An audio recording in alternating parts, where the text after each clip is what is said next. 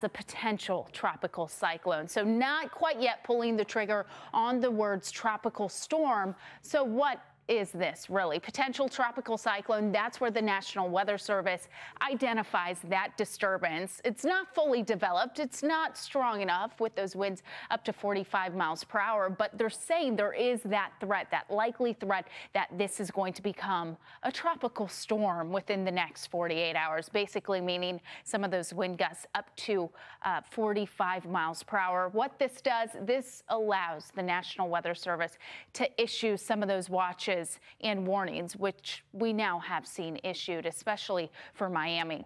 There's that circulation. We're watching this closely. The National Hurricane Hunters have gone in and have identified that it is still too weak to become that tropical storm, but likely going to see that 90% chance of development over the next 48 hours as it's moving northward right around 6 miles per hour. As it does so and gets closer to the Gulf, that's where we are going to see the potential for it to really strengthen.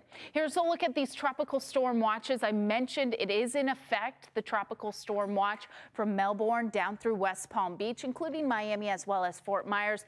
Now, this is not yet a tropical storm. It doesn't have the name of Alex, but if it strengthens, it will likely. Here's a look at the projected strengthening. You can see through your Friday, 40 miles per hour. Saturday still at 40, so still going to show those winds gusting fairly strong by Sunday morning, reaching up to 45 miles per hour. So we're watching that really closely, and this is a look at how much rain we get with this system. Heavy rain looks to be the biggest concern from Miami all the way up through Fort Myers, close to Tampa, but this could change. We actually could see some of the heaviest rain even shift a little bit farther to the north or even farther to the south.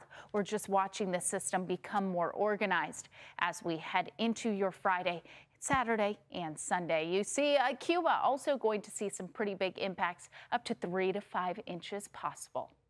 I'm Amy Freeze. Welcome to Fox Weather's YouTube page. We have more great videos on the way, so make sure to subscribe to stay updated on all things weather.